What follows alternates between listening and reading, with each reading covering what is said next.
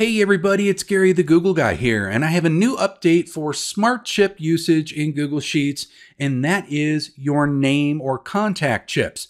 So one of the biggest requests that people have tried to throw out there to Google is to give us the ability to put multiple chips in a single cell. So I do a lot of project management type of tracking in my sheets, and sometimes you assign a single task to multiple people.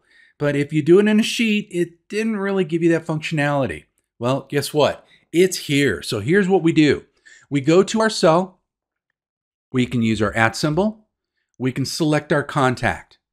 And then even though the cursor's blinking, we can go right back to using that @ symbol and we can select another contact. And it will put that into that separate cell.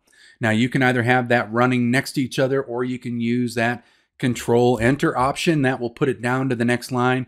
You can separate them and make them nice and neat. But however you do it, you'll see that we have multiple chips in a single cell. So now I've got my Gary the Google Guy 1 and Jennifer Trainer in that single cell. So I wanted to show you how to do that because I think this is a really helpful tool for those of you that may want or need that functionality. I am already using it multiple times a day.